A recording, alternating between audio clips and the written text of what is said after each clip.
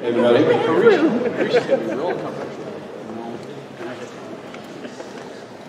So I want to introduce Shane and Katie.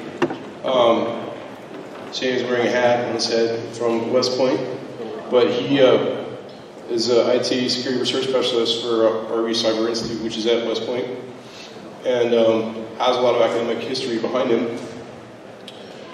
I won't say, I promise I won't say anything about West Point. And Katie's spent a bunch of time both in IT customer service and also at the KU Medical Center. These guys have a pretty cool presentation. I think the topical nature of it around the security of internet-connected massage devices is, we all want to know about it, and we don't want to ask it about it. So, anyway, guys, take it away.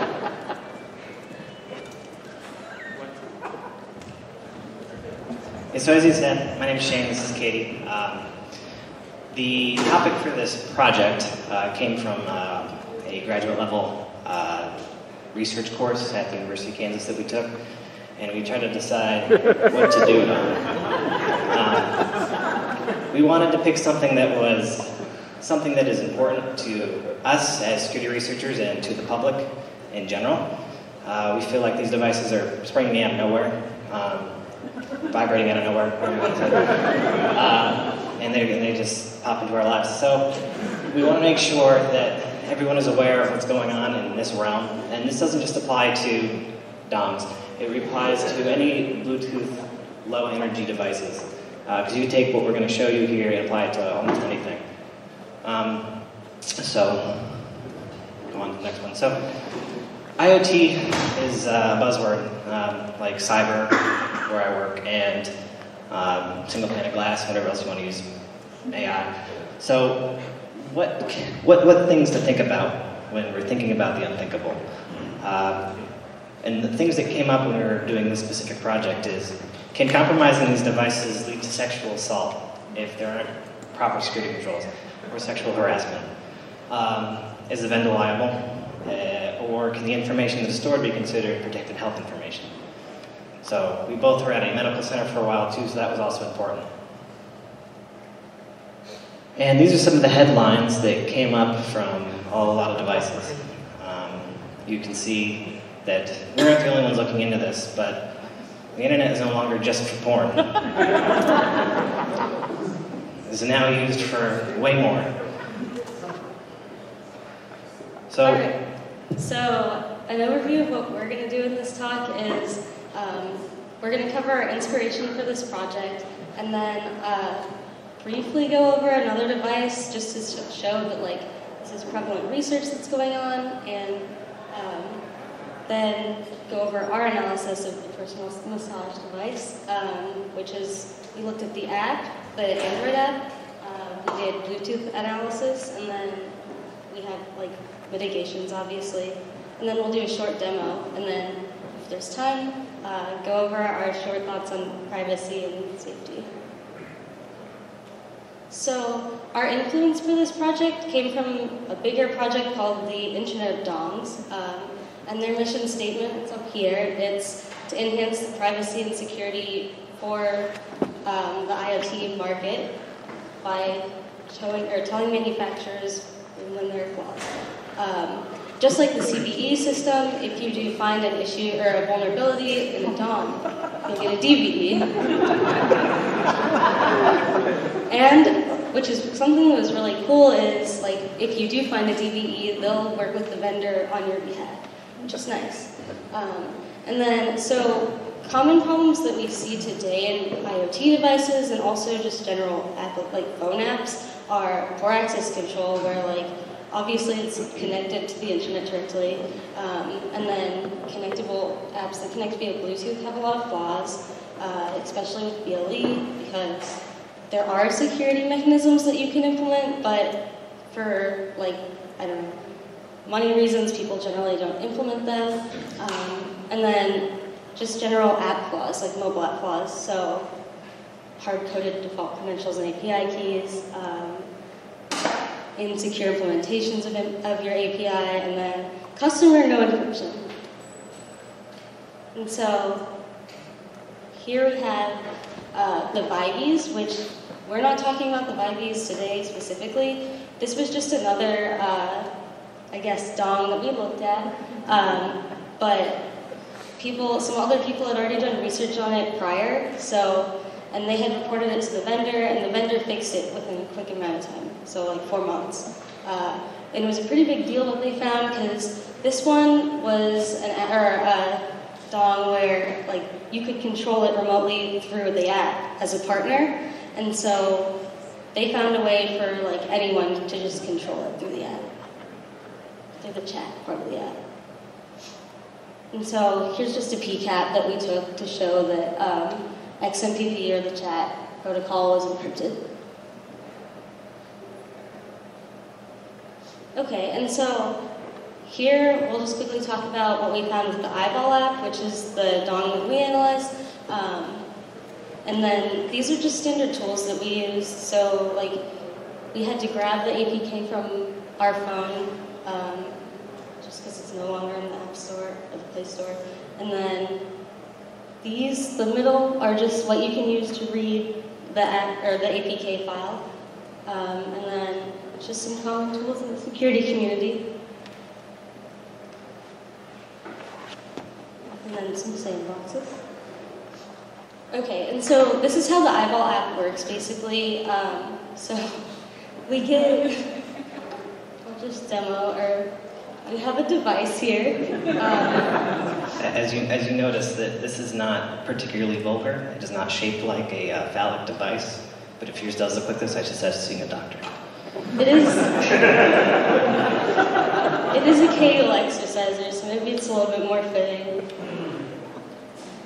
But so you pair this device here with your phone through an app, and the app can be obtained from the Apple Store or the vendor's website, which isn't so good because there are some other security issues with that. We all know with Fortnite, you can do what you want, and Google's not really looking at the app. And then something interesting was, so we did this project about a year ago, and then came back and looked just to see if anything had changed. And we found that the app was completely recompiled and renamed and targeted towards a different audience. And so now it's advertised as a medical device that's been endorsed by medical professionals all over the world. Okay, and so there's just a diagram again saying, so Eyeball connects to the phone. The phone will then, it has the app and then send data back to like the Eyeball servers. And then these are just some screenshots that we took. So this is an interesting one. They have games that you can play to do your Kegel exercises. And then the next screenshot, so like the second one here, that's personal information that you can enter as a user. So some interesting data that stuck out to us was that it asked the age, it asked like when a child was birthed, and there were a few others like how the child was birthed. So a little personal, but I mean, still not too bad. And then, okay, so the previous slide also showed you obviously had to have an account to store your data in the app, and that's totally fine.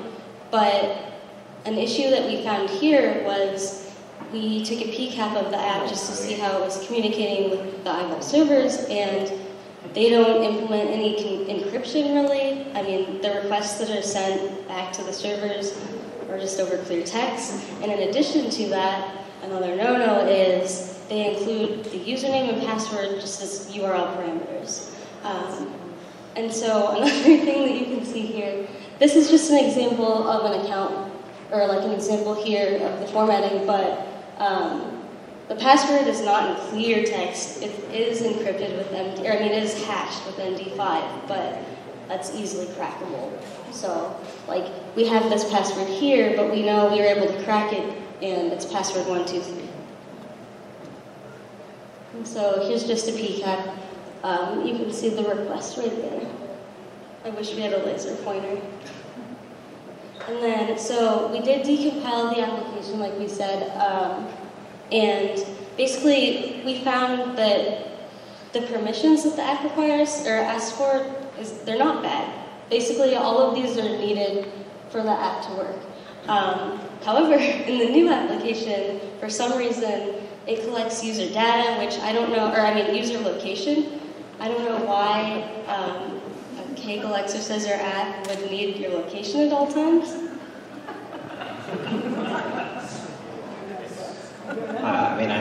I have a suggestion, but I'm not going to say it. Well, off the top of my head, I wouldn't expect it.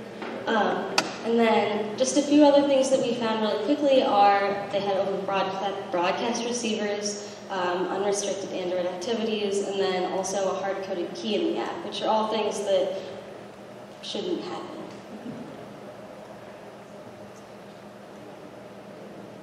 And so here, we found also some packages that were unused. So we think that maybe this app was like a template that was taken from something else, because we think this is also a knockoff of another DOM. But for example, like this had it had a package for Facebook in here and Alibaba, both of which were not in use. And those have been removed too in the new app. And so here, we're not going to demo this, but this is just like something that we were able to get, or just an example of what we found like from pulling users' information. So basically we send a request. So basically we send a request to the eyeball servers here and get a session token. So like if I'm in the middle and I've captured the username and password, I'm able to do that very easily. And then here, we were able to get like all of the users' information that they've inserted and saved.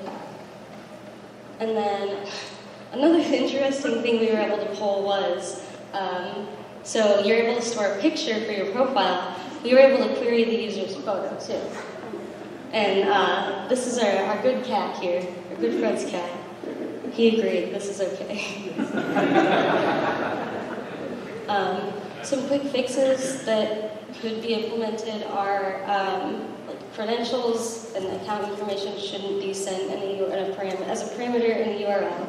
And then obviously should be sent over HTTPS instead of just clear text, HTTP. And then passwords should be salted at the least. And then so, yeah, that's about it. See, I covered it all. All right. All that wonderful stuff. So next we're going to go over the Bluetooth analysis. So as a standard, Bluetooth has a better range of 10 meters or 30 feet for American people.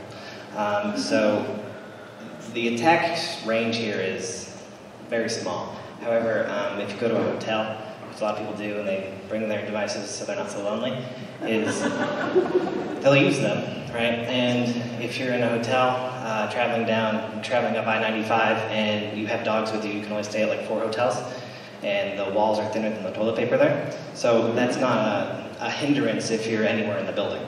There's nothing stopping it. So in order to carry off an attack, or you just want to look, we used a couple different tools and devices. So we used a Nordic Semiconductor NR51 dongle, and we used a sniffer, a Connect app, Wireshark, and the other thing that you really need is patience. So I'll get into that in a second, but if you're thinking this is just going to work on your first try, you're going to be sad and mistaken, and you're not going to want to do it anymore. But there are some devices that are better than others. The one that we have listed up in the bullet point has worked well, better than the other ones. So Bluetooth Low Energy has several devices and several security mechanisms. So pairing, there's 3 types. There's just works, and you see it's a trademark because it doesn't just work. Passcode and out of band. So out of band by far is the most secure. You have to have the keys ahead of time or use some other method to get them. Addressing is the MAC address on the Bluetooth device. There's public, which is one that you get registered with the IEEE, and it's static, never changes, and there's random, where the MAC address will change every time. Most phones have a random one, some do not. Or it'll generate a random MAC for each connection. So, and the third thing is encryption. So what makes Bluetooth sniffing so difficult is there are 40 channels on the 2.4 gigahertz range, which is the same that wireless runs on. And 3 of those channels are used for advertising. And the other ones, the other 37, are used for data. So you advertise on one of the 3 channels, and in order to see it, you'll have to be on that same channel. Your device will be listening for it. So it hops, though. There's a frequency hopping spectrum that uses that algorithm there for people who like math to bounce between the frequencies. And if you're trying to track it on a cheap $30 device, they don't work too well. So once you do get it working, though, and here's an example of a Bluetooth advertisement. And you'll see there are advertising packets, and they're each different. I'm not going to bore you with it because it's really boring. So security procedures are in the pairing, bonding, and then encryption reestablishment. So the first piece of the security comes out of the generic access profile. It's what defines how the interconnection is going to work. So you have 2 security modes, encryption and data signing. And they're both optional, and they're hard, and why do it if you don't have to, right? So there's also one thing that requires the device to have a name, category type, like a phone, a watch, a dong. I actually don't believe there's one listed in there, but I think they need to add one for dong and connection parameters. So the gap is what stores all the data that the device has. There's a UUID, a long string that says where this data lives on this dong, or watch, or phone, or whatever.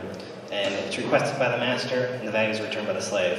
But the master and the slave, in that case, are interchangeable, because the dong can actually ask the phone for information too. So this is a Wireshark PCAP of data stuff written to the dong. And you'll see that there's a value here listed, and that becomes important here in a second. So overall, the vulnerabilities we identified that can happen are man in the middle. So you can essentially make your device act as a dong, can have the person or the person in the other room connect to your device, and you can connect to their device instead and issue commands. So with session hijacking, similar thing, you spoof the MAC address on the device, and then the device that you're connecting to doesn't know who you are. And then denial of service with anything, you send a bunch of packets to it, and this thing, as you might imagine, can't handle that much. So it just falls over really quickly, or falls out, whatever you want.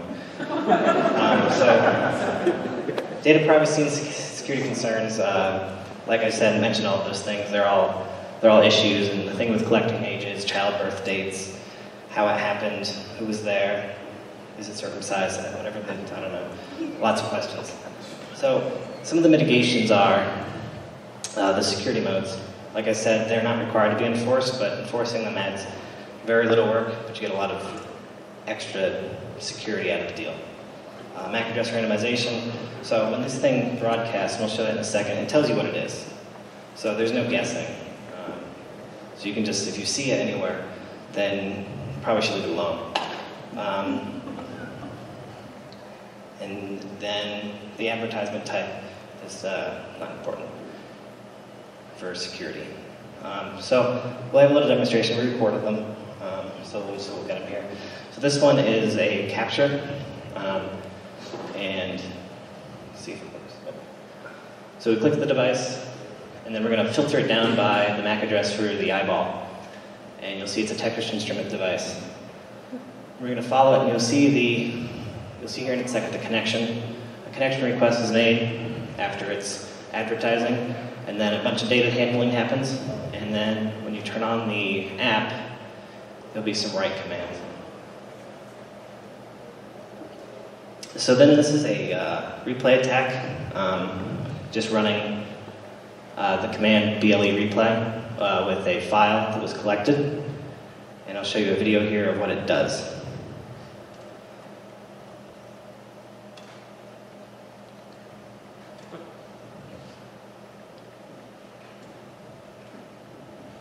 So you see here that with the computer, we were able to control the device without needing the app.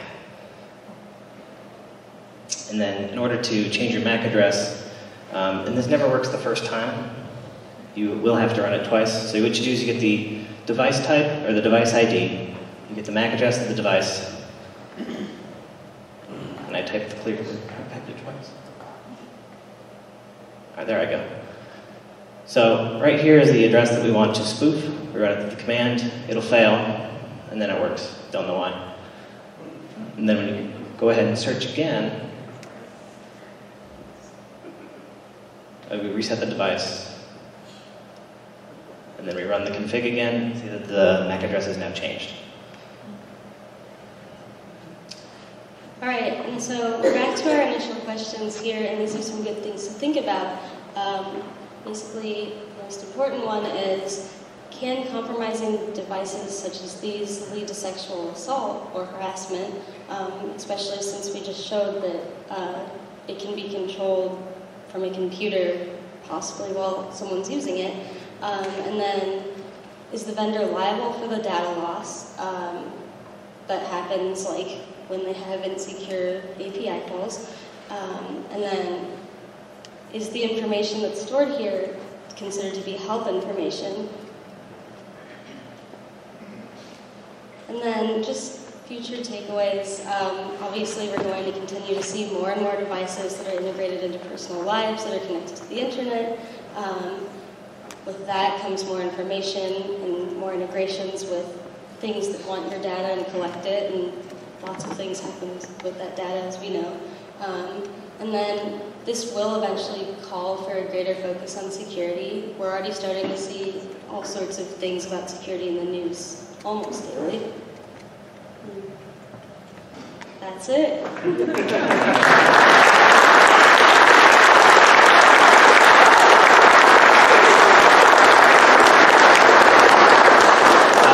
having questions that we can answer. We have a couple minutes left.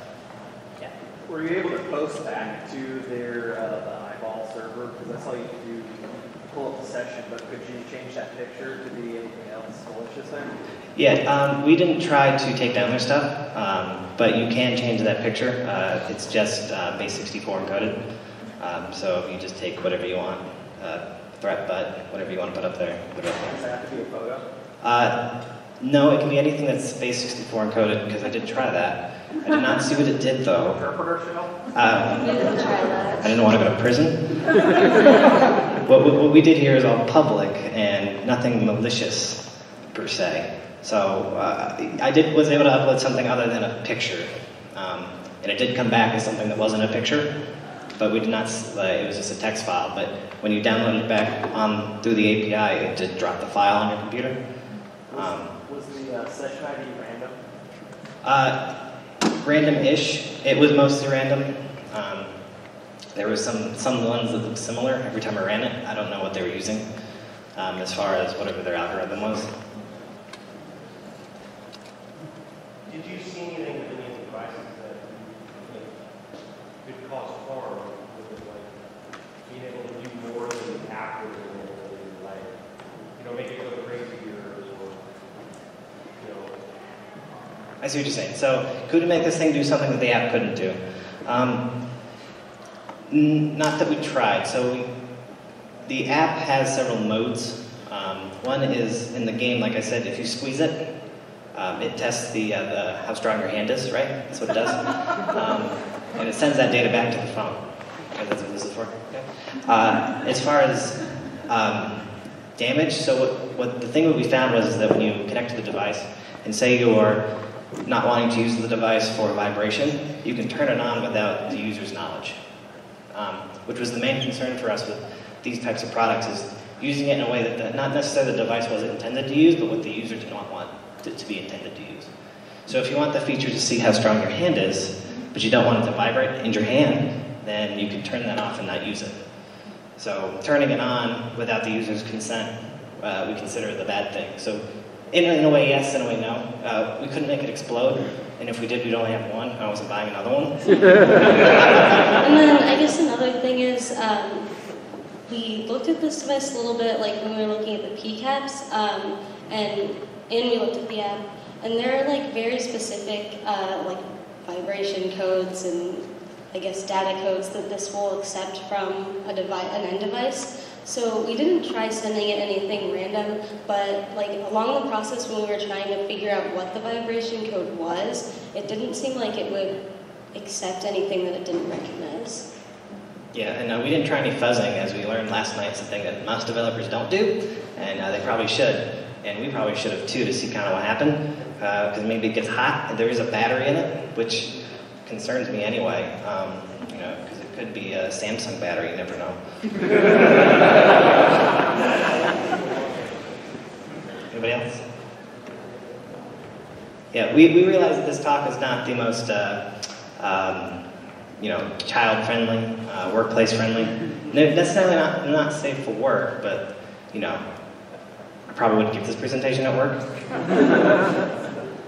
But we hope that everyone learns something, and that in the future you'll think about your purchases. And like I said, this one is no longer what it's called, so I'm not too concerned, but they have updated it. Maybe you'll find it, maybe you won't. I'm not sure why they changed names, because it happened about a month after we contacted them, but they never contacted us back. I don't know what that means. Sent them an email. Don't know where it routed to. It was a weird email address, and I didn't hear anything back, and then a month later, it's no longer on the App Store, and the device that we thought it was looks like it changed its name. Or it could have just been another knockoff, who knows. We see that often as maybe a copyright issue, or if there is copyright.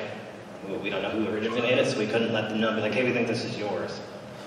Maybe that's another issue for these types of devices as they spring up out of nowhere and get sold on Amazon. Yeah, so if someone has any questions, thank you very much. Thank you.